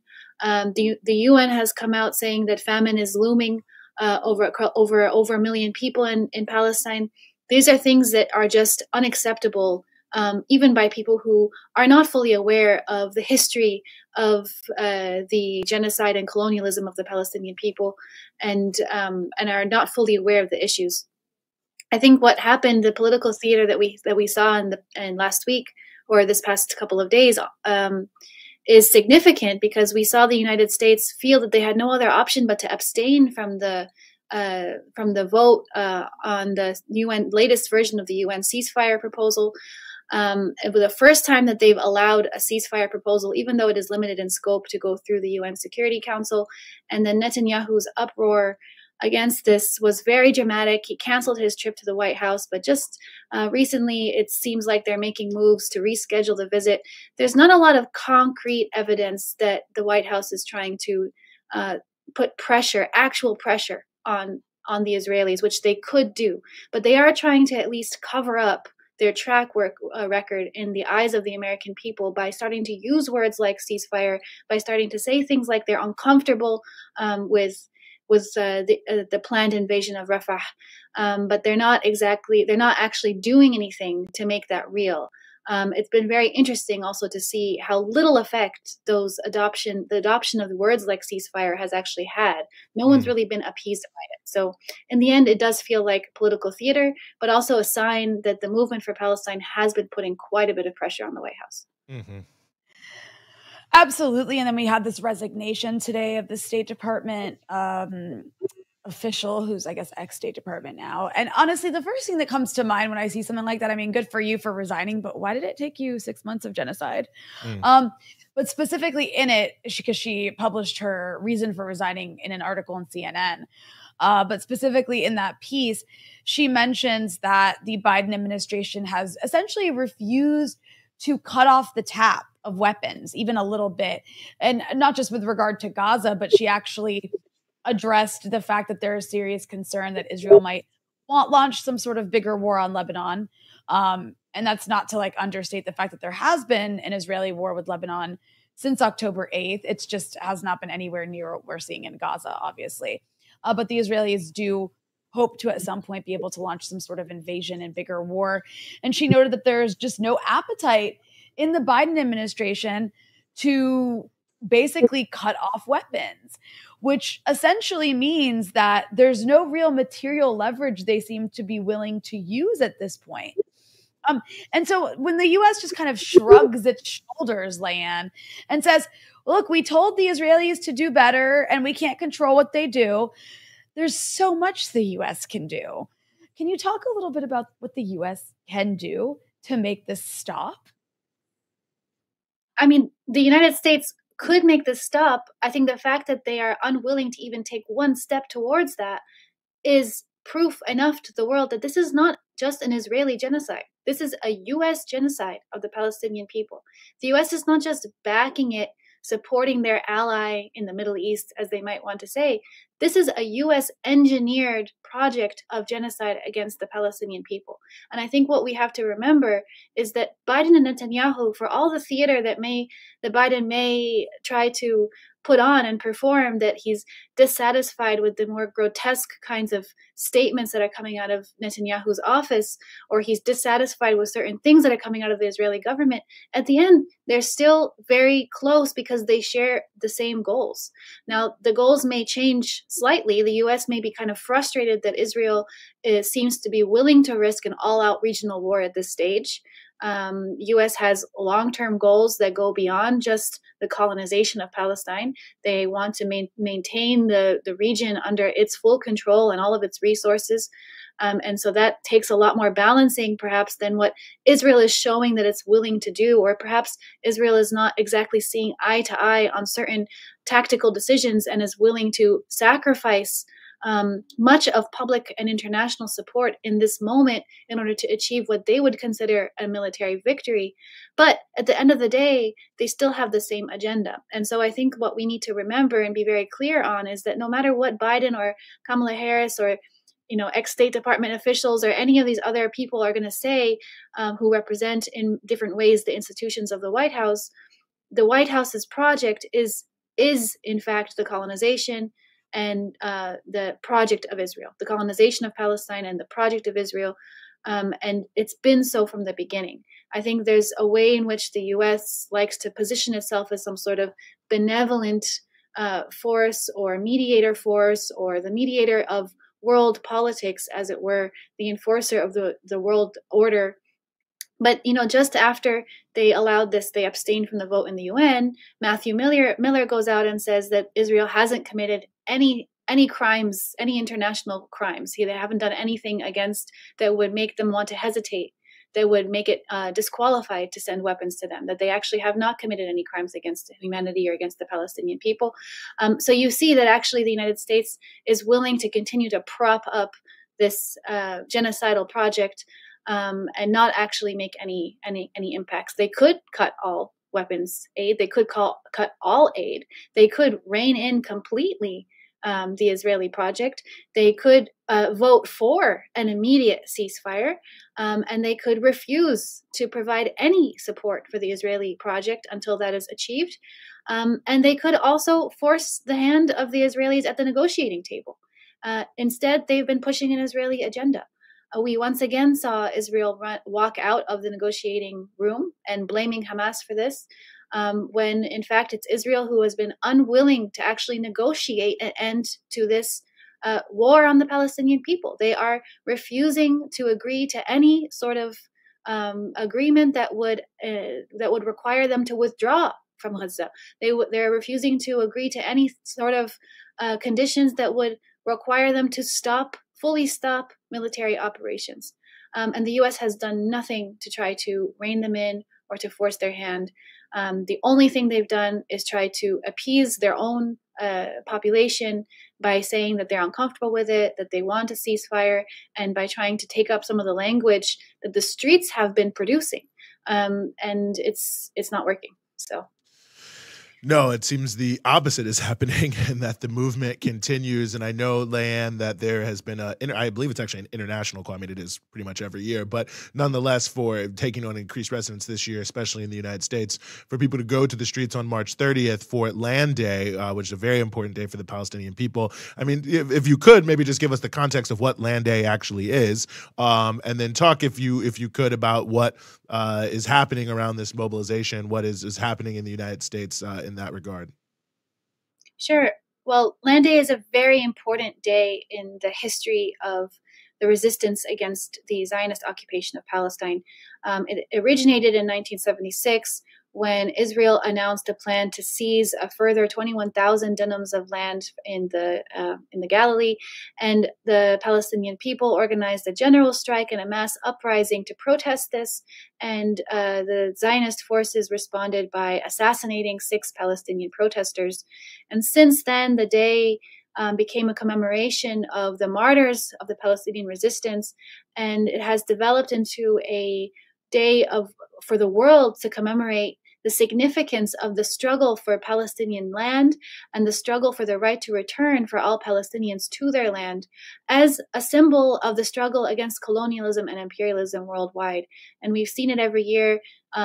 6 years ago, it was very impactful and very important to see the Great March of Return in Gaza, when many Gazans, Palestinian people living in Gaza, marched towards the apartheid wall, and in this kind of nonviolent, popular mass protest, were refusing to submit to the colonial apartheid regime, and were met with live ammunition and live fire. Many hundreds were massacred.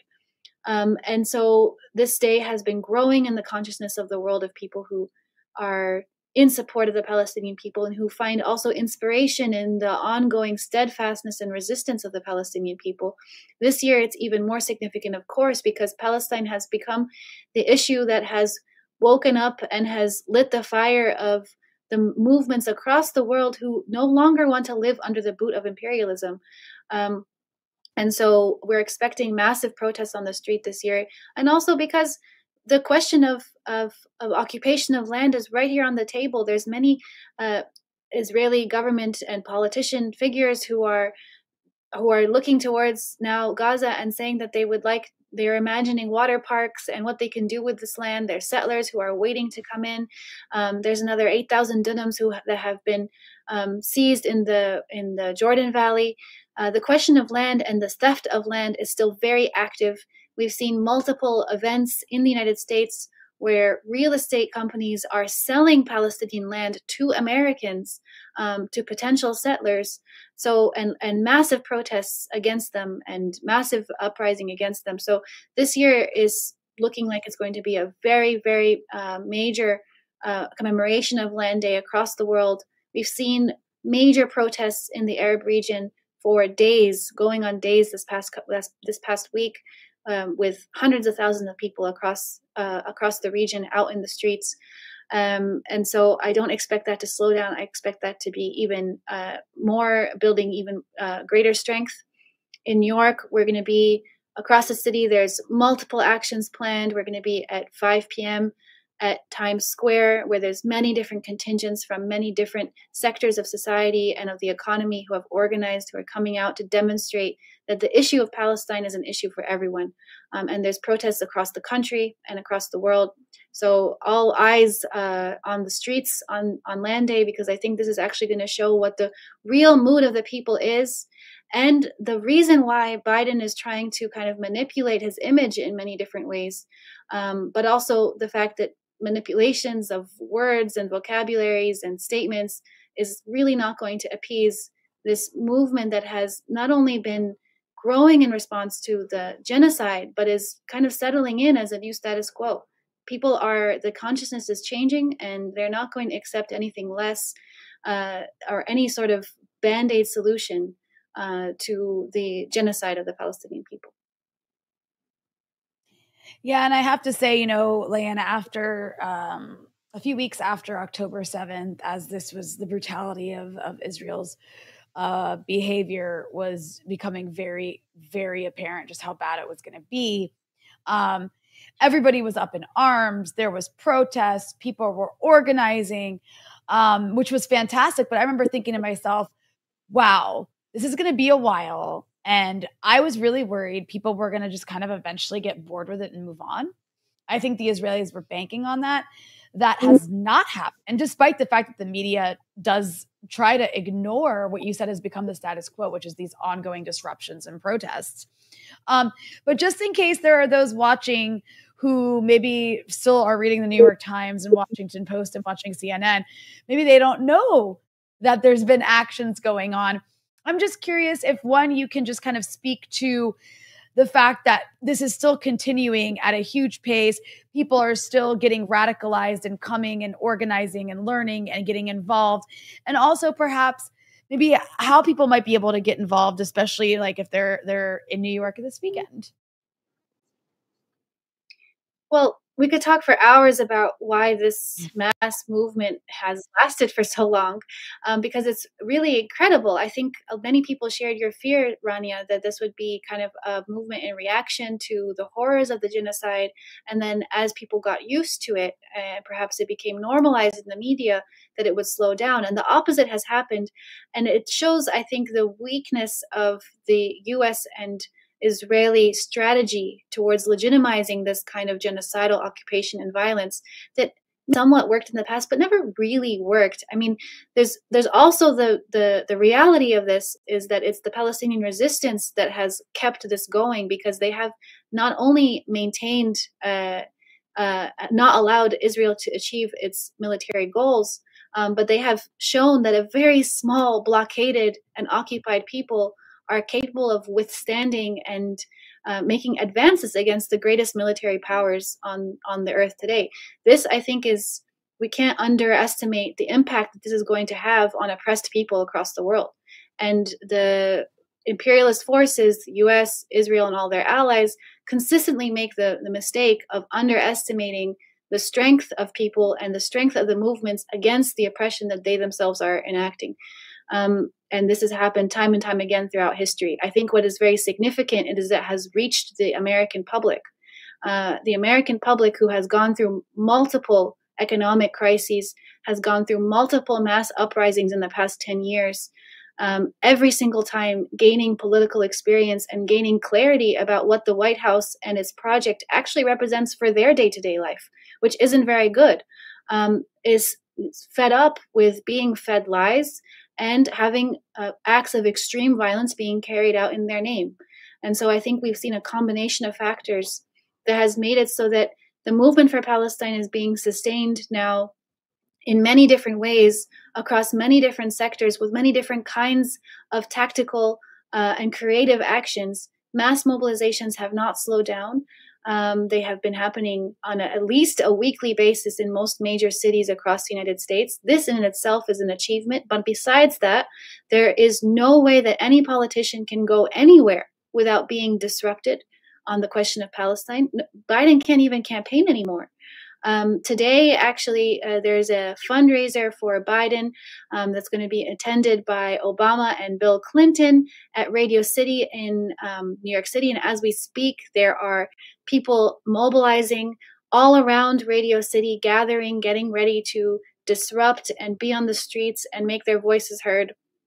There's no way that they're going to accept that these three major political figures who represent to them the biggest war criminals are going to be able to be welcomed into New York and fundraise without disruption. But even at a small scale, any city councilor that wants to speak to the public that hasn't called for a ceasefire is being disrupted.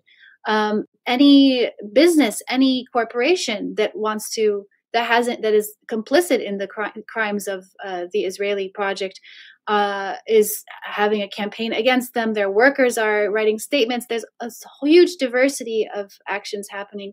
And it can be hard to get a grasp of all of it. But one way that you can get involved is to check Shut It Down for Palestine.org. That's Shut It Down for with the number for Palestine.org, to find mobilizations and actions in your area, to look for the Palestinian Youth Movement or the Answer Coalition on Instagram and Twitter, and to find different actions that you can get involved in. The People's Forum hosts mass volunteer meetings open to the public every Monday night at the People's Forum in New York City, so people can join. And people can submit their own actions to the Shut It Down for Palestine website so that other people can connect to them. The truth is that people have taken this on of their own accord, and that's been true since the beginning of this movement. It's a self-acting movement that has grown, and it has grown, has created new organizations. It has strengthened people. It has given people new skills. And none of this is going away. People are not backing down, and I think are feeling themselves to be empowered and real agents of change in this current time, especially when it's very clear that the White House is being backed into a corner by the movement, and their options for maintaining some sort of legitimacy in the public eye are rapidly decreasing. So this is the time to be on the streets, and I think everybody is feeling that, and many people are taking it upon themselves to not only be out there, but to build the pressure. Layan Fuleihan, Education Director at the People's Forum and editor with 1804 Books, 1804books.com. Thank you so much, as always, for joining us here on the Freedom Side. Thank you for having me. Mm-hmm. Well, Eugene, I have to say I am so impressed with the level of participation and ongoing protest that exists around this issue. It's so incredibly important that people continue to support Palestinians, to support Palestine, and to oppose this disgusting genocide. I can't believe we're about to hit that 6-month point. April 7th will be 6 months. And yeah, I just, I get demoralized and disgusted like everybody else, especially lately. And I think it means so much that people are still pushing back, especially in the US, where the administration has not budged, unlike a lot of other countries. And also the US position is the most important position. Well, for sure. Before we get out of here, did you want to say something about Joe Lieberman? Yeah, well, there's a lot I want to say, but some of it I won't say because it'll be used against me. It's a family-friendly show. Just remember that. I'll save that for the WhatsApp group chats. No, Joe Lieberman was a horrible person, terrible politics. Did he become an independent at one point? Right? He did. Like, in 2006, he actually lost then the Democratic primary to Ned Lamont, which is in and of itself an interesting thing, over the issue mainly of his extreme support for the Iraq War. He was one of the biggest supporters of the Iraq War. He's actually a supporter of every single intervention. I remember there's a Boston Globe article about him in 2003. Every intervention from Grenada on, he was for. He supported the Contras in Nicaragua. When the F-22 fighter plane, which is one of these mini new planes that barely works, was coming out. You know, the Air Force was like, well, I think we have enough of them. Joe Lieberman felt, no, that we did not have enough of them, and actually manipulated the military budget to send more money to Lockheed Martin and these unbelievable companies. He was one of the #1 voices against including the public option in what would become the Affordable Care Act. People may remember Obama said universal health care, or said he wanted a public option and as opposed to just universal health care. Well, there are many people who killed the public option in many different ways, including Obama himself. But Lieberman was one of the most strident voices in that regard as well. He was a huge supporter of Israel. In fact, just a couple years ago, he was praising Biden for not being captured by the left of the Democratic Party and standing up for Israel. And most recently, he was the co-chair of No Labels, which, of course, is the billionaire-funded AstroTurf effort to run presidential candidates behind I'll just put it to you like this. Their dream candidate for this year was Joe Manchin, right? The guy who felt so strongly that the taxes on the rich should not be increased, that there should not be an expansion of any social program whatsoever, the child tax credit. We could go on and on and on, but that kind of absurd so-called centrist politics backed by billionaires, he was the co-chair of theirs. So, of course, as always, all these stupid people lamenting his death, but I don't think he will really be missed. And his sort of footnote in history, which he is a footnote in history, he's played no major role in a way that anyone would remember, will just be as a ridiculous war hawk sidekick to John McCain. That's about all he's got. Yeah, I mean, look, I'm just going to quote Benjamin Netanyahu, the current overseer of the genocide in Gaza, speaking on his good friend Joe Lieberman. He said that Joe Lieberman was a, quote, exemplary public servant, an American patriot, and a matchless champion of the people and the Jewish state.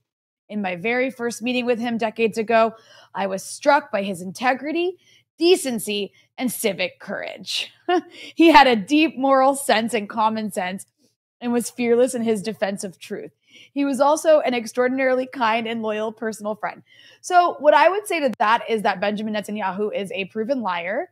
So just assume Joe Lieberman, I'm confident in saying this, was the opposite of all of the things I just said. Yes. Quoting Benjamin Netanyahu, of course. Also, yeah, like this guy was like a raging neocon lunatic, basically, who gave democratic legitimacy to every disgusting neoconservative adventure in all his time serving in office. And on top of just being a horrible person, he was so whiny. Like that whiny Joe Lieberman voice. Ugh. It's like nails on a chalkboard. Like that bad. You know I'm right. His voice was so whiny.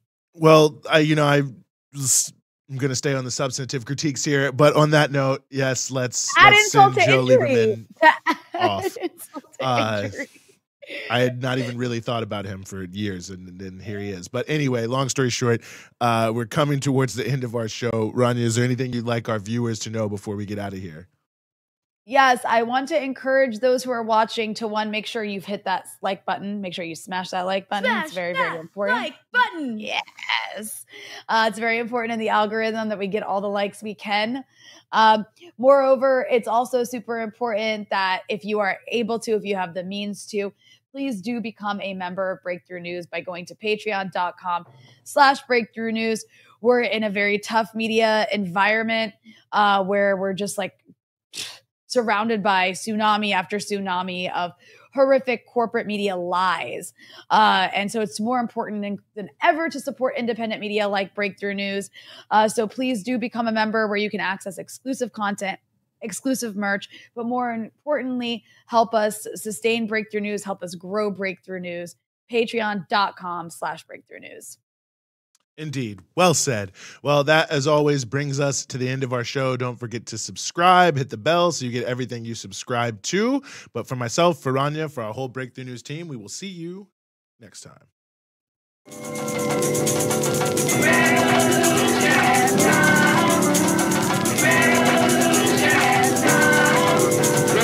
knows no compromise. Revolution overturns and destroys everything that gets in its way.